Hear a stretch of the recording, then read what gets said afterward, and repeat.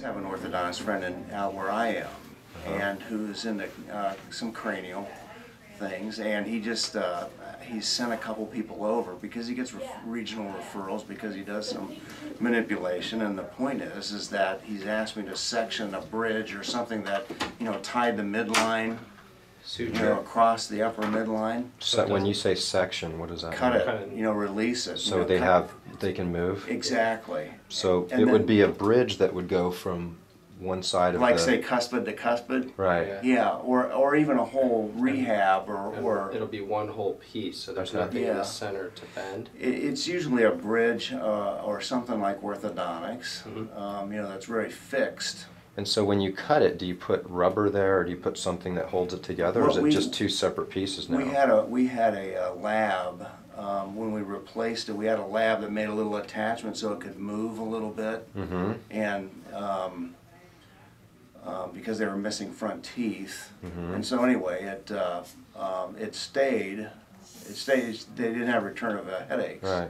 So what were you experiencing with these folks that were coming in? You'd heard from you had a friend that was did cranial and orthodontics. Yeah. And these people, after getting the bridges, would start experiencing severe headaches. And they could, and usually a 20-year history, 10-year history of, you know, ever since I got this, my head was hurting. So you were these people that were more susceptible to headaches to begin with? Did they have headaches? I couldn't tell you. No? I couldn't tell you because I was just seeing them for general dentistry stuff, and I'm not a cranial, you know, not a cranial. What percentage of the people that came in with headaches with the bridge, and you cut it in half, did the headaches resolve? I think about everybody. I mean, in a 30-year career, I've only done it like 3 or 4 times, only because I got referrals from my buddy there in Newark. So would you suggest anybody that has a bridge and has headaches at all should consider having the bridge dissected? I don't know. I mean, you know, you go... I just know that some of these people have been kind of desperate because they never got results. You know, so we sectioned it just to try it because they were that desperate. Well, what's the downside of trying it if they've got headaches, right? Yeah. Yeah. So would you suggest anybody with headaches that have a bridge look at that as an option? Yeah, but I don't think it's a widely known. I mean, I think you're kind of crazy if you suggest that sort of thing. Why? Oh, because it's not conventional. Okay. It's not conventional stuff. And some of those, you know, if you let that breathe enough, you know, if you've got contact and it looks good, you know, the midline's on, it's connected, and then if you let it move, and that bone, you let the bone goes where it wants to go, you might even see some separation there after a few weeks. Yeah. And that's a hassle. Yeah. Wow. So now I've never really. I mean, this orthodontist is a great orthodontist, but he's also, you know, in the community, he's kind of a kooky guy because, you know, he does things like orthopedic appliances from Europe, you know, 20 years ago before other people were doing them, things like that. So, would you describe him as kooky? I would describe him as very smart. Yeah. And very avant-garde. He's 80 years old now. Yeah, so he's been doing cranial stuff for a while. Has he worked on you? Yeah. Yeah. Yeah, I mean, you know, he's released pterygoids and some other things in my mouth, and then, you know, through that we've got some massage therapists and other people out there that are into that sort of thing now. And in Ohio, with my prescription, and they put on gloves, they can go in and release, you know, muscles around the TMJ, and for my money and my, you know, that's the first thing I grab for him, TMJ. Is it pterygoids? No, it's just go to the massage therapist that knows what they're doing, and for your treatment dollars, you'll get more results. Well, with that than, you know, you will. You know, you can spend thousands of dollars diagnosing a TMJ problem, right? Well, this is my, you know, the way I look at TMJ, and I made a video on this that I'd love to show you. Okay. It's on Vimeo. But with this work that we're doing, we see not everybody with TMJ, but a lot of them we see just almost immediately. Like you'll feel the sphenoid in the skull release with the balloon inflation, and then immediately people will track, and their clicking will go away. And so it took me a while to kind of figure out what's really happening there. And I had heard some explanations from some other folks doing endonasal work that I wasn't completely happy with. But if you look at this bone here, the mandible, it's not going anywhere. There's no sutures in it. I mean, it's basically going to stay the same size regardless. And these temporal bones, they float on either side of the sphenoid, and so they can move. Right. And so we also see a lot of people that have balance disorders, and you can see people that aren't real coordinated, and so you get some issues with the semicircular canals and the cerebellum there. But what I see is when people open their mouth, you'll see in particular some people their mandibular condyle will really pop out. Right. When they open up, it just pops out. And so the skull actually is too narrow for the mandible. And that happens. Weston Price, who was a dentist, he traveled the world, and he found that people that ate a lot of refined foods and cooked foods, they didn't get the nutrients or whatever, and you have a shrinking skull phenomenon. Right. And so when the skull shrinks, you have that palate starts to kind of lift up, and the teeth crowd, and that whole skull structure narrowing is going to cause a lot of problems with the jaw as well. So the point being is that I'm here, I just trained Damon to do this work. Jaw people, massage is kind of like treating the smoke. This is like treating the fire, because the muscles are responding to a structural imbalance there. Right. There's a lot of dentists that focus on the way the teeth fit together. The front end, if you will, out here, and occlusal. Pete Dawson in St. Pete, is a big proponent of just perfecting the occlusion and all that.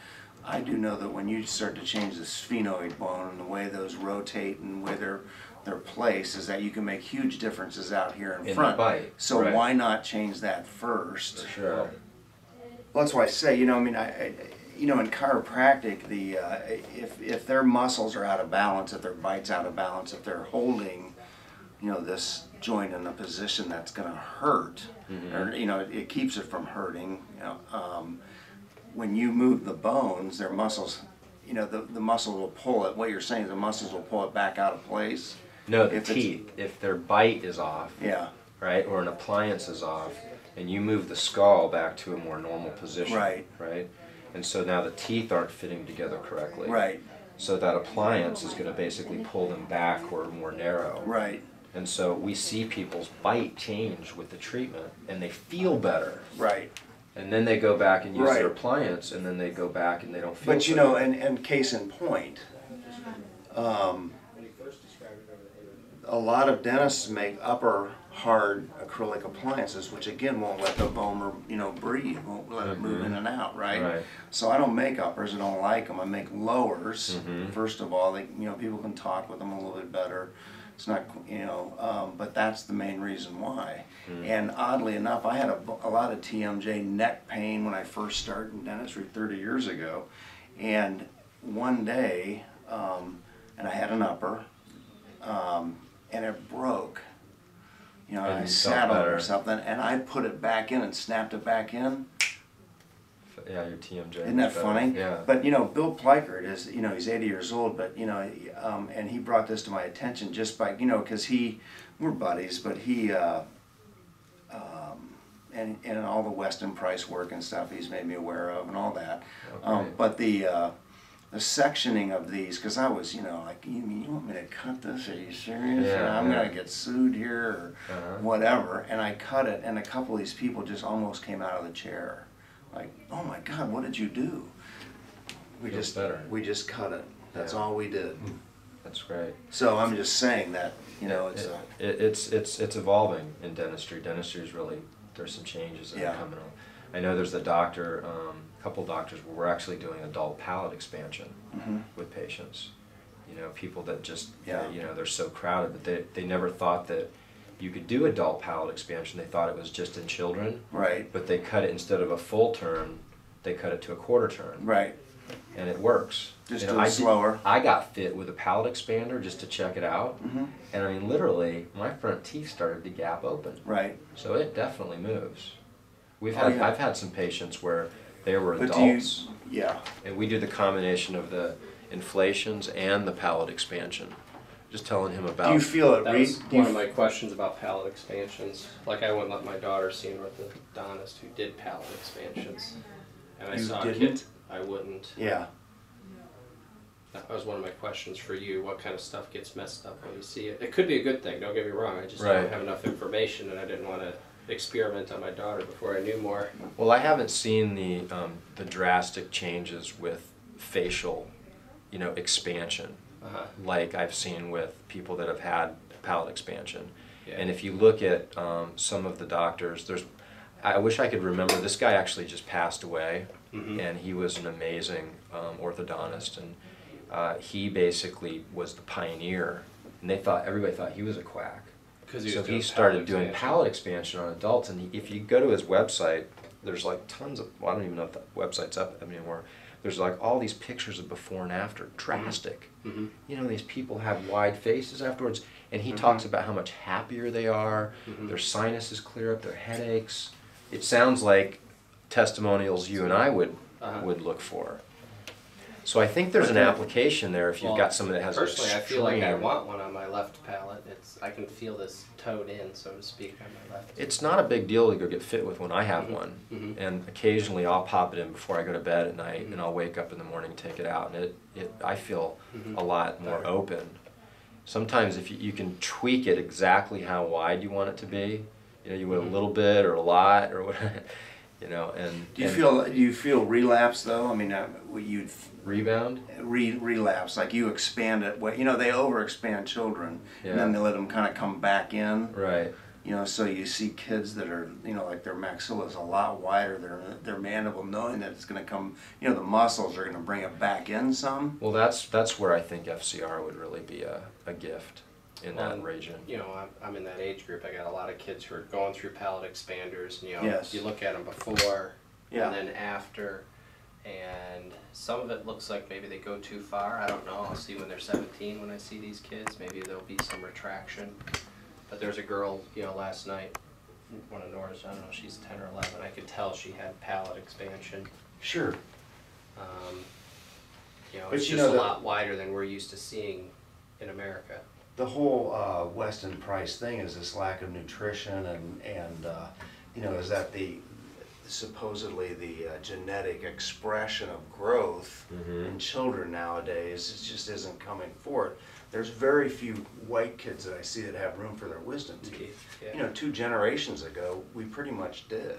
Right. So the nutrition and whatever lack of activity, I don't know, is that. Well, I've always thought that there's an inflammatory reaction that happens with, more insulin, more hormonal imbalances, and it shows up a lot at night when people sleep. And the big thing is they become mouth breathers. And so you get these mouth breathers that narrow the skull, and that's the connection that I've always looked for.